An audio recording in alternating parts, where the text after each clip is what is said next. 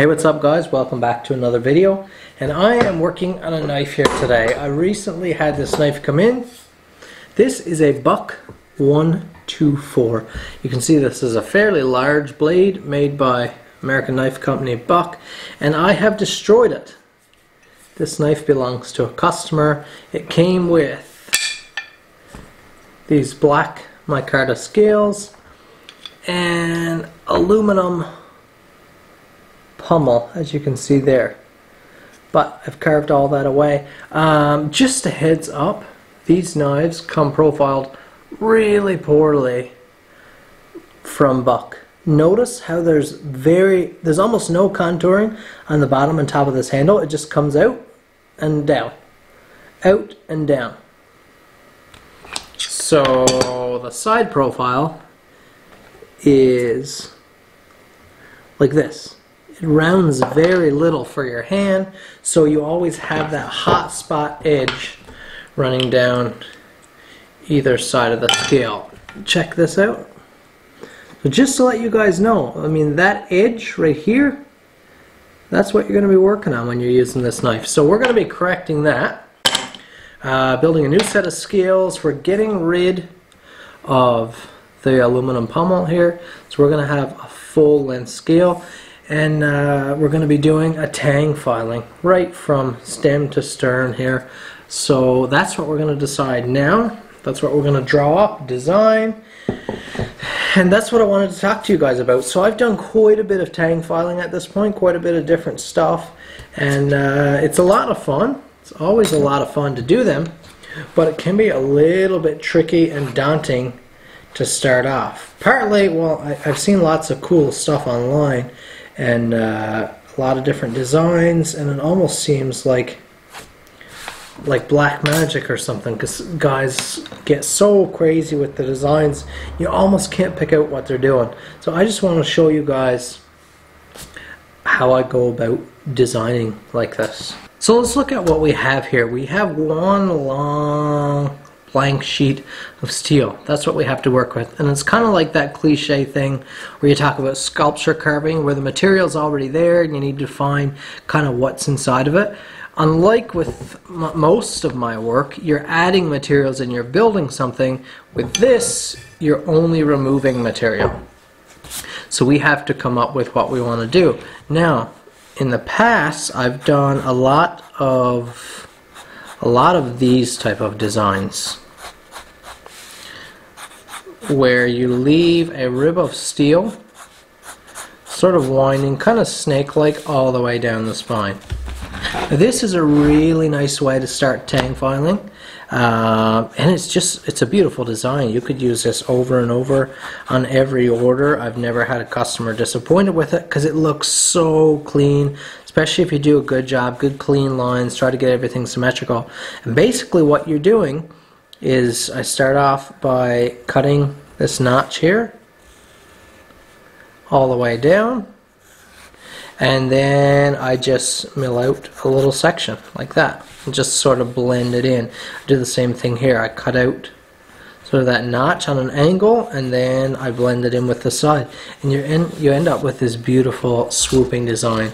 Now, for what I'm going to do today on this one, I'd like to try something a little different. I think I'm still going to base it on that swoop design, but I think maybe instead of blending them in, I'm going to do something like this, so we still have those offset holes or scoops like that.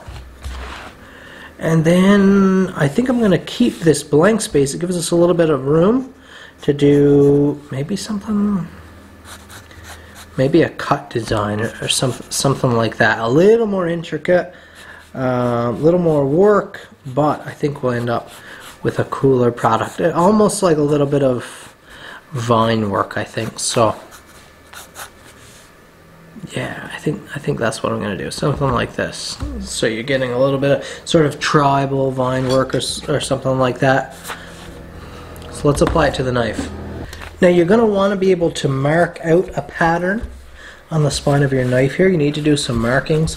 So I would recommend degreasing it a little bit of brake cleaner here is what I mostly use. But you're going to want that nice and chalky dry so you can mark on it. Now another tricky thing to deal with here is spacing. Of course, like I said, if we're cutting those loops, those offset loops, at what increment? So that can be a little bit tricky. This is a big spine, this is a long distance, so we don't need to do it quite as fine. We don't need them as close together. I usually do a loop centered on 1 centimeter. I'll probably go 1.5 centimeters with this piece, just because we have so much distance to cover. So I'll just mark. Sorry, I'm off already. Let's clean up that bit of marker, and we'll go 1.5 centimeter increments. So that's 1.5, 3, 4.5, 6, 7.5, 9, 10.5, 12, 13.5. So we did up to the pommel. This is kind of a unique case because we have the pommel here breaking the design, so it's not a big deal, but just something to be mindful of. Do the same thing here. So 1.5 and polished steel here. 3. So what we need to do here now is make cuts along these lines. Remember, you can't do straight down cuts, you can't do siding cuts, so we have to do roughly 45-degree cuts. And we have our marks, and we want to do, we want to offset. So we're going to cut every second one on this side, and then go back and cut every second one on this side opposite. So we'll end up with a beautiful sort of a start to a wave all the way down. Now we used to cut all of those notches with files by hand. Then I graduated to using a Dremel. Now I've graduated to using a small wheel attachment on my grinder here. Of course, with each increment moving up, there's a more probability that you'll cause issues, damage the product and things like that, but I've become pretty competent.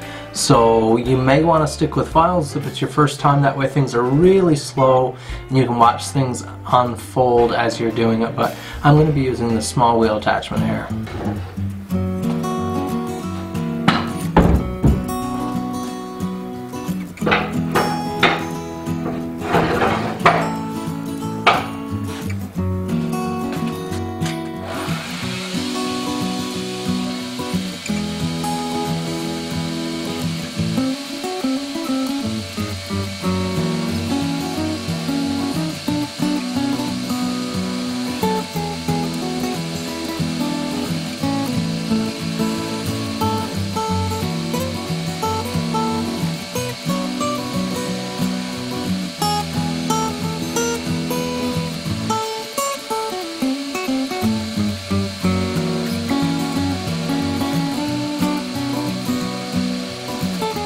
Okay, so there we go. We have just those plain notches all cut on centers. Let's get rid of that marker.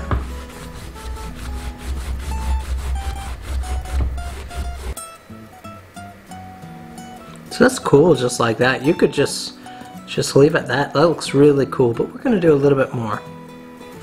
So now is where the other fine craftsmanship comes in. We get to make some marks for what we want to do. And this is going to be pretty much all file work now. Maybe Dremel work, so I'm going to offset with little cuts like this.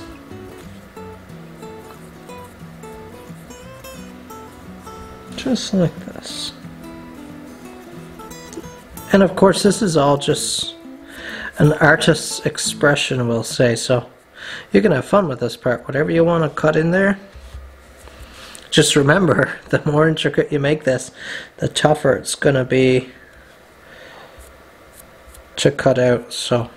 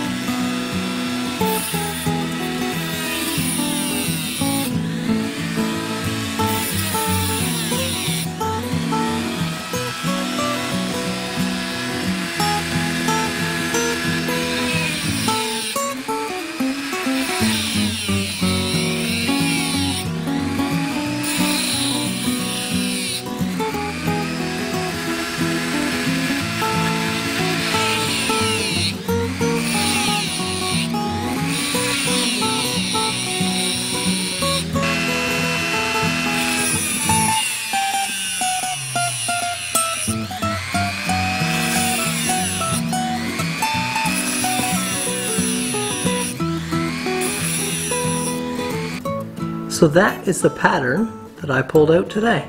I just gave it a little buff there on the buffing wheel on my buffer, so just a felt wheel with a little bit of compound. There's the side profile on both sides. I'm happy, it looks pretty even, and it's a nice little pattern, wouldn't you say? Let me know if you think so down in the comments. But that is how the Buck 124 looks. So I hope you enjoyed that. I hope it was educational for you. It's not that difficult to file a tang. It takes some patience, takes a little bit of planning. Like I said, what I would recommend is draw out a bar on a piece of paper like I did and plan out your design. What do you want it to look like? And then where will you need to remove steel to create that effect? And here I got exactly what I wanted. So very pleased. It may take a little bit to get everything clean, but very happy with it. Thanks for watching. Hit that like button. If you'd like to see more stuff like this, subscribe. If it's your first time here, subscribe. We'll see you in the next video.